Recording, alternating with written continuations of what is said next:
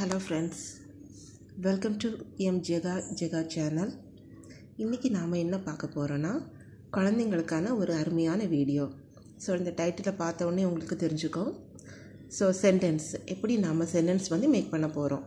So இது பார்த்தீங்கன்னா தமிழ் வழி ஆங்கிலம் ஈஸியாக தமிழ் அவங்களுக்கு சொல்லி கொடுத்து எப்படி இங்கிலீஷில் சென்டென்ஸ் மேக் பண்ணுறதுன்னு தான் நம்ம பார்க்க போகிறோம். ஏன்னா நிறைய குழந்தைங்க பார்த்தீங்கன்னா இங்கிலீஷில் சென்டென்சஸ் மேக் பண்ணுறதுக்கு ரொம்ப கஷ்டப்படுறாங்க. ஸோ அவங்களுக்கு ஈஸியாக புரியும் வகையாக நம்ம தமிழை சொல்லி கொடுத்தோன்னா ஈஸியாக அவங்களால புரிஞ்சுக்கொள்ள முடியும். ஓகேவா? ஸோ வாங்க வீடியோக்குள்ளே போகலாம். First sentence. சென்டென்ஸ்னால் என்ன? சென்டென்ஸ்னால் குரூப் ஆஃப் வேர்ட்ஸ், நிறைய வார்த்தைகளுடைய தொகுப்பு தான் என்னது சென்டென்ஸ். ஓகே, ஸோ இந்த சென்டென்ஸ் மேக் பண்ணுறதுக்கு நம்மளுக்கு 3 விஷயங்கள் வேணும். எதெல்லாம் வேணும்னா சப்ஜெக்ட் வேணும், verb அண்ட் ஆப்ஜெக்ட். ஸோ இதெல்லாம் எல்லாத்துக்கும் தெரியக்கூடிய விஷயம்தான். ஸோ இருந்தாலும் கொஞ்சம் எக்ஸ்பிளைன் பண்ணுறேன். ஸோ சப்ஜெக்ட்னா என்னென்னா பர்சன், ஒரு செயலை செய்யக்கூடிய நபர். அது யாராகவும் இருக்கலாம், நானாக இருக்கலாம், ஐ, வி, யூ, தே. ஸோ இந்த மாதிரி நம்ம சப்ஜெக்ட்லாம் சொல்லுவோம். ஸோ எல்லா குழந்தைங்களுக்கும் தெரியக்கூடிய விஷயம்தான். நெக்ஸ்ட்டு வேர்ப்னா என்னென்னா தமிழில் நம்ம என்ன சொல்லுவோம்னா வினைச்சொல். இங்கிலீஷில் என்னது ஆக்ஷன் வேர்ட். நம்ம என்ன செயல் செய்கிறோமோ அதுதான் என்னது வேர்ப். ஓடுறது, நடக்கிறது, எடுக்கிறது, எழுதுறது, பாடுறது, இது எல்லாமே என்னதான் வேர்ப் தான். நெக்ஸ்ட் ஆப்ஜெக்ட்னா என்னென்னா ரிமைனிங் திங்ஸ். வேர்புக்கு நெக்ஸ்ட் இருக்கக்கூடிய எல்லாமே என்ன தான் சொல்லுவோம், நம்ம பொதுவாக ஆப்ஜெக்ட் தான் சொல்லுவோம். இந்த ஆப்ஜெக்ட் சில கொஷின்ஸ்க்கு ஆன்சர் பண்ணும். ஃபார் எக்ஸாம்பிள் பார்த்தீங்கன்னா நான் தண்ணி குடிக்கிறேன். ஸோ அப்போ அதில் ஆப்ஜெக்ட் நீ என்ன குடிக்கிற, தண்ணி. இந்த மாதிரிப்பட்ட கொஷின்ஸ்க்கு ஆன்சராக வரும். ஒரு சில கொஷின்ஸ்க்கு ஆன்சராக வரக்கூடியதான் என்னது object. Okay friends, so first sentence means group of words. தமிழில் நம்ம வாக்கியம் சொல்லுவோம். ஒரு சென்டென்ஸ் முழுமையாகணும்னா நம்மளுக்கு 3 விஷயங்கள் வேணும். சப்ஜெக்ட் வேணும், வேர்பு வேணும் அண்ட் ஆப்ஜெக்ட் வேணும். சப்ஜெக்ட்னா ஒரு செயலை செய்யக்கூடிய நபர். ஒரு சென்டென்ஸில் பார்த்தீங்கன்னா பொதுவாக சப்ஜெக்ட் ஃபர்ஸ்ட் வரும், verb action word, object remaining things எல்லாமே என்னது ஆப்ஜெக்ட். ஃபார் எக்ஸாம்பிள் பாருங்கள். ஸோ நான் சொன்ன மாதிரியே தான் ஐ ட்ரிங்க் வாட்டர். ஐ ட்ரிங்க் வாட்டர். ஸோ இந்த சென்டென்ஸை பாருங்கள். இந்த சென்டென்ஸை நான் தமிழ் எழுதுகிறேன். இப்போ சென்டென்ஸ் என்னது, ஐக்கு மீனிங் என்னது நான். ட்ரிங்க் மீன்ஸ் இது ப்ரெசன்ட் டென்ஸில் இருக்குது. ஸோ இது குடிக்கிறேன். ஸோ எக்ஸாக்டான தமிழ் குடிக்கிறேன். நெக்ஸ்ட்டு வாட்டர்னா தண்ணீர். ஐ ட்ரிங்க் வாட்டர். நான் தண்ணீர் குடிக்கிறேன். நம்ம ஸ்கூலில் படிக்கும் போதெல்லாம் நம்மளுக்கு சொல்லி கொடுத்துருக்காங்க சென்டென்ஸ் பேட்டர்ன் எப்படி வரணும்ன்ட்டு. சென்டென்ஸ் பேட்டர்ன் எப்படி வரணும், SVO. SVO தான் என்னது நம்மளுக்கு sentence pattern. Subject, verb and object. Okay, so இப்போ நம்ம பிரிக்கலாம். சப்ஜெக்ட்னா நம்மளுக்கு தெரியும் பர்சன், ஒரு செயலை யார் செய்கிறாங்களோ the person is called subject. So அப்போ ஐ என்னது சப்ஜெக்ட். வேர்ப்னா என்னது ஆக்ஷன். நாம் என்ன செயல் செய்கிறோம், இங்கே ட்ரிங்க் குடிக்கக்கூடிய செயல் செய்கிறோம். ஓகேவா? நெக்ஸ்ட் ஆப்ஜெக்ட் என்னது வாட்டர். இப்போ பாருங்கள், ஐ ட்ரிங்க் மீனிங் என்ன, நான் குடிக்கிறேன். வாட் டு யூ ட்ரிங்க், நீ என்ன குடிக்கிற தண்ணி. ஸோ அப்போ அந்த தண்ணி வாட் என்ற கொஷின்ஸ்க்கு நம்மளுக்கு ஆன்சராக வருது. இதெல்லாம் பார்த்தீங்கன்னா நம்ம போக நெக்ஸ்ட் கிளாஸஸ் எல்லாம் நம்ம ப்ரீஃபாக படிச்சுக்கலாம். இது ஃபர்ஸ்ட் சென்டென்ஸ் மேக்கிங் தான். ஒரு சென்டென்ஸ் மேக் பண்ணுறதுக்கு சப்ஜெக்ட், வேர்ப் அண்ட் ஆப்ஜெக்ட் வேணும். சப்ஜெக்ட்னா the person, வேர்ப்னா action, ஆப்ஜெக்ட்னா remaining things எல்லாமே என்னதான் ஆப்ஜெக்ட் தான். இந்த மாதிரி நீங்கள் சொல்லிக் கொடுக்கும்போது குழந்தைங்களுக்கு ஈஸியாக புரியும். ஸோ இப்போ பாருங்கள், நம்ம தமிழில் அதே சென்டென்ஸை நம்ம தமிழ் எழுதியிருக்கோம். நான் குடிக்கிறேன் தண்ணீர். இதில் பாருங்கள், நான் சப்ஜெக்ட், குடிக்கிறேன் வேர்ப், தண்ணீர் ஆப்ஜெக்ட்.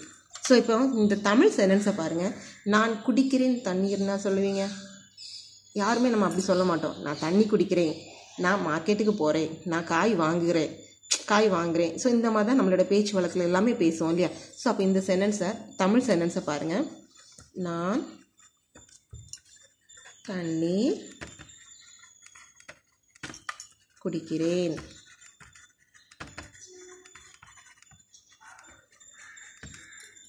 நான் தண்ணீர் குடிக்கிறேன். ஸோ இதில் பாருங்கள், சப்ஜெக்ட் என்னது நான்.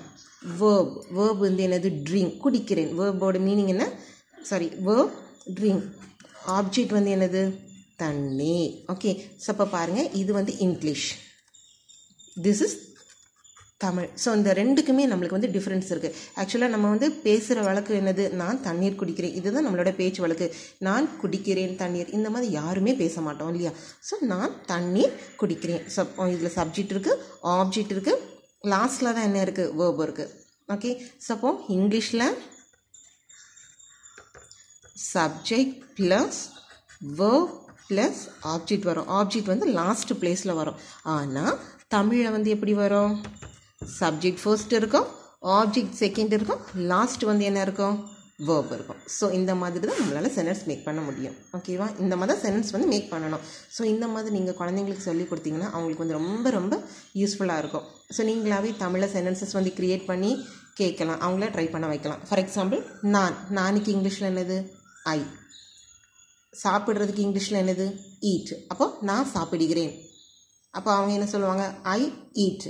என்ன சாப்பிட்றீங்க? What two you eat? So இந்த கொஸ்டின் ஃபார்மேட்டில் நம்ம போக போக கிளாஸஸில் படிக்கலாம். ஓகேவா? என்ன சாப்பிட்றீங்க? For example idli. அப்போது நீங்கள் சொல்லலாம், நான் இட்லி சாப்பிட்றேன். அப்போ அதை எப்படி மேக் பண்ணணும்? ஸோ நான் இட்லி சாப்பிடுகிறேன். அப்போ பிள்ளைங்களுக்கு வந்து இப்படி எழுதி கொடுக்கும்போது இந்த மாதிரி வரும். அது நம்மளுக்கு ஆக்சுவலி தெரியும், தமிழில் வந்து சென்டென்ஸ் பேட்டர்ன் வந்து SOV. ஸோ இந்த மாதிரி சொல்லி கொடுத்தீங்கன்னா உங்களுக்கு ஈஸியாக புரியும். ஓகே, ஃபார் எக்ஸாம்பிள் இப்போ ஒரு 5 வேர்ட்ஸ் வந்து நான் சொல்கிறேன். ஸோ அந்த 5 வேர்ட்ஸுக்கு வந்து நீங்கள் உங்கள் பிள்ளைங்களுக்கு வந்து சொல்லிக் கொடுங்க. வெரி வெரி ஈஸியாக தான் இருக்கும். இது வந்து new words. First trench, DRENCH. Trench means முழுவதும் நனைதல், முழுவதுமாக நனைதல், முழுவதுமாக நனைதல். அப்போது இப்போ வந்து ஒன்லி நம்ம நான் வச்சு நம்ம சென்டென்சஸ் வந்து மேக் பண்ணிக்கலாம். ஓகேவா? ஸோ பாருங்கள், நானுக்கு இங்கிலீஷ் என்னது? ஐ.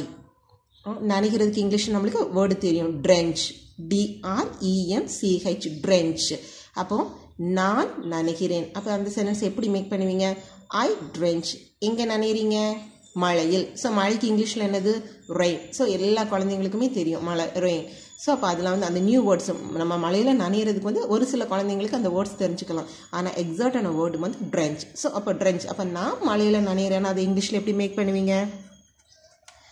ஐ ட்ரென்ச் இன் த ரெயின். ஸோ இதில் வந்து இன் என்ற ப்ரிப்போசிஷன் வந்து யூஸ் பண்ணுறோம். நம்ம இன் என்ற ப்ரிப்போசிஷன் வந்து யூஸ் பண்ணுறோம். ஐ ட்ரென்ச், நான் நனைகிறேன். ரெயின், மழை. நான் மழை நனைகிறேன்னு சொல்ல மாட்டோம், மழையில் நனைகிறோம். மழையில் நனைகிறேன் இல்லையா? ஸோ அப்போ அதில் வந்து என்னது? இன் என்ற ப்ரிப்போசிஷன் வந்து வந்திருக்கு. ஸோ இந்த ப்ரிப்போசிஷனெல்லாம் நம்ம போக போக நம்ம கற்றுக்கலாம். ஓகே ஃப்ரெண்ட்ஸ், ஸோ இன்றைக்கி ஜஸ்ட் ஒரு கோத்ரூ பண்ணிக்கலாம்.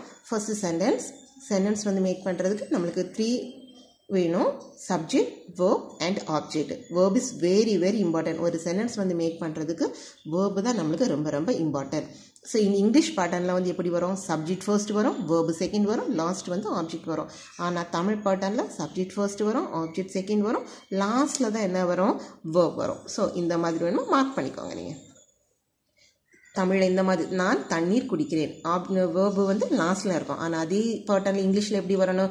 வேர்ப் வந்து செகண்டில் தான் வரும். எல்லா சென்டென்ஸுக்குமே நம்ம இந்த மாதிரி தான் சென்டென்சஸ் வந்து மேக் பண்ணணும். இது வந்து ஒரு பாசிட்டிவான சென்டென்ஸ், சாதாரண ஒரு ஸ்டேட்மெண்ட் கொடுக்கக்கூடிய சென்டென்ஸாக நம்ம வந்து இப்போ பார்த்துருக்குறோம். ஓகேவா? நெக்ஸ்ட்டு ஒரு 5 வேர்ப்ஸ் வந்து நான் இதில் எழுதுகிறேன். நீங்கள் அதை யூஸ் பண்ணி உங்கள் குழந்தைங்களுக்கு வந்து நீங்கள் சொல்லிக் கொடுக்கலாம். ஓகேவா?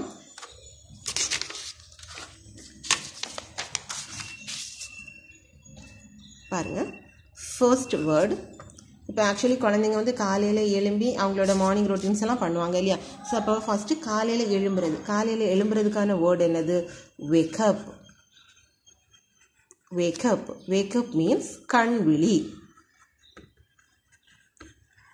கண்விழித்தல், எழும்புறது. ஸோ இந்த மாதிரி. Okay, wake up means கண்விழி. அப்போ நான் எழும்புறேன்னா என்ன சொல்லுவீங்க? ஐ வேக்கப். ஸோ குழந்தைங்கிட்ட சொல்லலாம், கண் விழிக்கிறதுக்கு இங்கிலீஷில் என்ன வேர்டுப்பா கேட்கும்போது அவங்க சொல்லுவாங்க வேக்கப். ஸோ தெரியாட்டி நீங்கள் சொல்லிக் கொடுக்கலாம் வேக்கப். ஒரு 2 times or 3 times வந்து நீங்கள் அதை ரிப்பீட் பண்ணும்போது அந்த குழந்தைங்களுக்கு வந்து ஆட்டோமேட்டிக்காக இந்த வேர்ப் வந்து அவங்களோட மைண்டில் வந்து ரெஜிஸ்டர் ஆயிரும். So wake up means கண்விழி. நான் கண் விழிக்கிறேன், ஐ வேக்கப். எப்போ கண் விழிக்கிறீங்க? மார்னிங்கா, ஈவினிங்கா, நைட்டா? ஸோ அப்போ மார்னிங் சொல்லுவாங்க. மார்னிங் வரும்போது இந்த மார்னிங், இந்த மார்னிங். ஸோ அப்போ சேர்த்து வரும்போது ஐ வேக் அப் இந்த மார்னிங், நான் காலையில் கண் விழிக்கிறேன். ஓகே, நெக்ஸ்ட் என்ன ஆக்ஷன் பண்ணுவாங்க? அவங்க ப்ரஷ் பண்ணுறது. ஸோ இந்த மாதிரி பண்ணுவாங்க. ஸோ ப்ரஷ் பண்ணக்கூடிய ஆக்டிவிட்டீஸ்லேயே வந்து நிறைய இருக்குது. மவுத்தை வந்து கொப்பளிப்பாங்க இல்லையா? ஸோ அப்போ கொப்பளிக்கிறதுக்கு எல்லாத்துக்கும் தெரிஞ்ச வேர்டாக தான் இருக்கும். பட் நான் குழந்தைங்களுக்கு புரியறதுக்காக இந்த ஈஸியான வேர்ட்ஸ் வந்து நான் யூஸ் பண்ணிக்கிறேன். gargle. gargle. gargle means கொப்பளி, கொப்பளிக்கிறது. அப்போ நான் கொப்பளிக்கிறேன் எப்படி சொல்லுவீங்க? ஐ gargle. என்ன கொப்பளிக்கிறீங்க? மவுத், வாய் தானே கொப்பளிக்கிறோம். So mouth, I gargle my mouth. So இந்த மாதிரி நீங்கள் சென்டென்ஸ் மேக் பண்ணிக்கோங்க. ஸோ நெக்ஸ்ட்டு ஒரு 3 வேர்ட்ஸ் வந்து கொடுக்குறேன். ஓகேவா?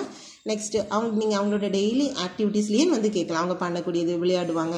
அப்போ நான் விளையாடுறேன். ஸோ அந்த ஸ்பாட்டை நீங்கள் கேட்கலாம், நீ இப்போ என்னவா பண்ணுற? அப்போ விளையாடுறேன்னு சொல்லுவாங்க. அப்போ விளையாடுறதுக்கு இங்கிலீஷ் என்னது? ப்ளே. அப்போ யார் விளையாடுறா? நான் தான் விளையாடுறேன். அப்போ நான் விளையாடுறேன்னு அதை சேர்த்து எப்படி சொல்லணும், மேக் பண்ணணும்? ஐ ப்ளே. என்ன விளையாடுற? Cricket. So I play cricket. So இந்த மாதிரி வேர்ப்ஸ் வந்து யூஸ் பண்ணிக்கலாம். ஓகேவா? ஸோ நெக்ஸ்ட்டு என்ன வேர்ப் யூஸ் பண்ணிக்கலாம்? ஓகே, அவங்களுக்கு ஈஸியாக புரியும்படியா ப்ளே. ப்ளே மீன்ஸ் விளையாடு. 4th one read,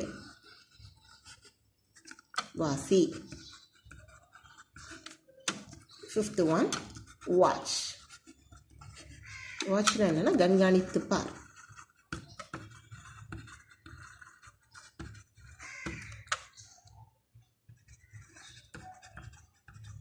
இந்த பாருங்கள், வாட்ச். சில பேர் கேட்கலாம், வாட்சுக்கும் இப்போ சிக்கும் டிஃப்ரென்ஸ் என்ன? வாட்சுக்கும் சிக்கும் வந்து நிறைய டிஃப்ரென்ஸ் இருக்குது. வாட்ச் இப்போ நம்ம குழந்தைங்க வந்து டிவி பார்ப்பாங்க. ஸோ டிவி பார்க்கும்போது ஜஸ்ட் சும்மா பார்க்க மாட்டாங்க, அதில் ஸ்டோரிஸ் அதெல்லாம் அப்சர்வ் பண்ணி தான் நல்லா பார்ப்பாங்க. ஸோ கண்காணித்து பார்க்கக்கூடிய ஒரு விஷயத்தை வந்து நம்ம வாட்ச்னு சொல்லணும். சினா ஜஸ்ட் பார்க்குறது. ஓகே, ஸோ இந்த மாதிரி டிஃப்ரென்சஸ் எல்லாம் போக போக உங்கள் கிளாஸில் போக போக நம்ம கற்றுக்கலாம். ஸோ இப்போ வந்து நீங்கள் இந்த மாதிரி சென்டென்சஸ், இந்த மாதிரி உங்களுக்கே நிறைய வேர்ப்ஸ் எல்லாமே தெரியும். ஸோ எல்லாருமே இப்போ எல்லாத்துக்கும் இந்த டிக்ஷனரி இருக்குது. ஸோ எல்லாமே பார்த்து நியூ வேர்ட்ஸ் எல்லாமே சொல்லி கொடுத்து உங்கள் குழந்தைங்கள வந்து கொஞ்சம் நீங்கள் ட்ரை பண்ணி எழுத வைங்க. ஸோ இந்த லீவு நாட்களில் வந்து பிள்ளைங்க ஃபுல்லுமே விளையாடுறதுல தான் கான்சன்ட்ரேட் பண்ணிகிட்டு இருப்பாங்க. ஸோ ஒரு 5 times ஆர் ஒரு 5 minutes ஆர் ஒரு 10 minutes குழந்தைங்களை உட்கார வைத்து ஒரு நாள் வந்து ஒரு 3 வேர்ப்ஸ் ஆர் ஒரு 5 வேர்ப்ஸ் வந்து சொல்லிக் கொடுத்து அவங்களாவே சென்டென்சஸ் வந்து மேக் பண்ணிங்கன்னா இங்கிலீஷ் வந்து கற்றுக்கிறது ரொம்ப ரொம்ப ஈஸி. ஸோ இந்த வீடியோ உங்களுக்கு பிடிச்சிருந்துச்சுன்னா லைக் பண்ணுங்கள், ஷேர் பண்ணுங்கள், கமெண்ட் பண்ணுங்கள், வீடியோ சப்ஸ்கிரைப் பண்ணுங்கள். தேங்க்யூ.